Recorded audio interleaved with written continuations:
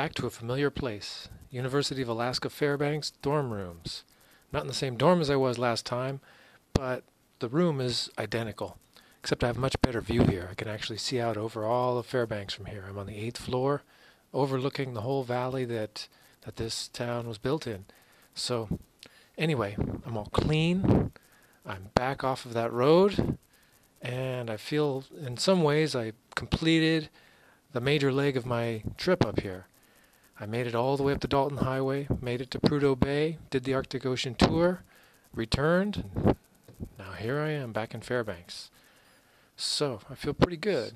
The weather forecast is for possible rain again tomorrow, which means I don't really want to stick around here if it's going to be rain. I'd rather not be out on the road if I know that it's going to be raining right tomorrow. So, I might just hang around and not do a whole lot tomorrow. Just stay here at this university one more night.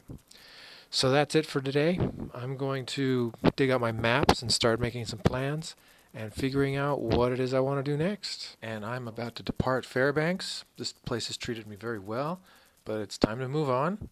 I'm still in the dormitory, but everything is ready to go. Yesterday was a day of errands. I got my oil change done. I got my new phone.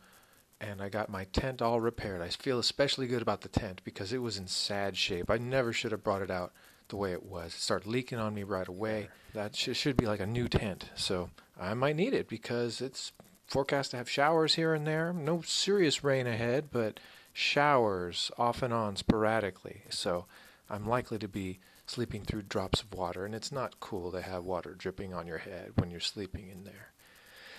So, that's it. I'm just about all packed up and heading out. I'm going to be on the road to Chicken.